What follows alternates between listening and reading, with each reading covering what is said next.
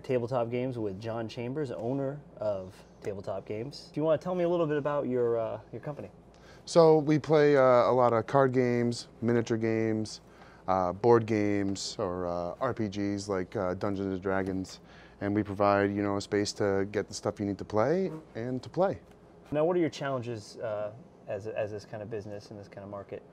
Again, it's letting people know that we're here. All right, perfect. So I'll just explain for the strategist. Basically, for the first 30 days, I'm going to go through and help you guys with whatever you need. Whether it's logo, website, video, and we'll work together. And after 30 days, we'll review and see how we do. So down when you wait up for me.